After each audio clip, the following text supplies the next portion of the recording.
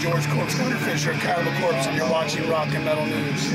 Hey guys, this is Ron from YouTube's Rock and Metal News with a Rock and Metal News update. Former AC/DC drummer Chris Slade, who is a very praised drummer, and he played with Tom Jones, MANFRED MANN, The Firm, and AC/DC, and more. He has posted a statement on new AC/DC drummer, at least new drummer at the moment, Matt Laug. He will perform at Power Trip Festival next month with the band.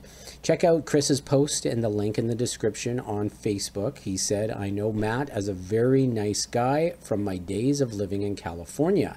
He is a very capable teetotal drummer and will put the drums exactly where Angus Young wants them, at the back of the stage. I wish him the best of luck." Matt is 55, an American drummer who played with many bands such as Alanis Morissette, Alice Cooper, Slash's SNAKEPIT, and more. And AC/DC is among the headliners at Power Trip in Indio, California, October 6th to 8th. It will be their first gig since 2016. So 7 years, and can't wait to get some video of that one. This is Ron from YouTube's Rock and Metal News. Thanks for tuning in.